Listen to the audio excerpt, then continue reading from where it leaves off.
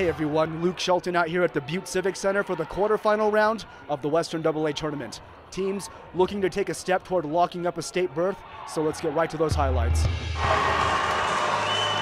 The 6th-seeded Butte High girls clashing with 3rd-seeded Helena. Well, the Bengals jump out to a 10-1 lead, but here's Frankie Saluso with the feed to Emma Johnson as the Bulldogs chip away. And now on the fast break, Caden Scram with the deep shot to Britton Stewart, and it's suddenly a 3-point game.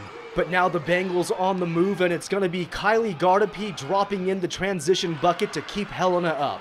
Helena holds on for a 42-37 win, and the Bengals are on to the semifinals.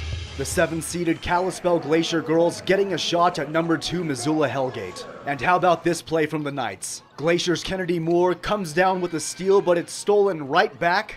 And there for the score and the and one is Chloe Larson to put her team ahead. But the Wolfpack come up with another steal, and this time they'll finish the job as Ressie Ramey takes it the distance, and we're all tied up at 14. But Hellgate pulls away in the second half, wins 44-38, and the Knights will face Helena in the semifinals.